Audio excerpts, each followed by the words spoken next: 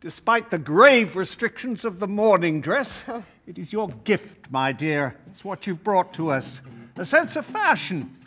Better hair as well.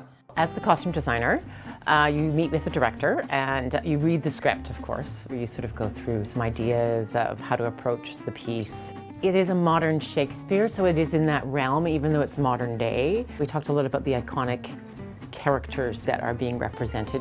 Kate's sort of like the young hipster sort of version of royalty. As opposed to Camilla is much more from a traditional base, but she still has a very fresh look.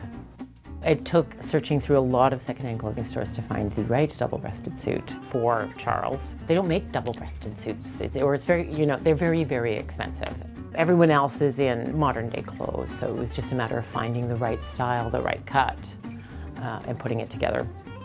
We limited the color palette for the whole beginning of the show until Charles makes a big statement with a red military jacket. It was fun actually putting the actors' faces into the sketches. You don't usually do that. I was looking at images of them as well as images of the royals and the different people they were representing so that I could really mesh the two together and not make it an unusual look for that actor, even though they're playing an icon like Charles.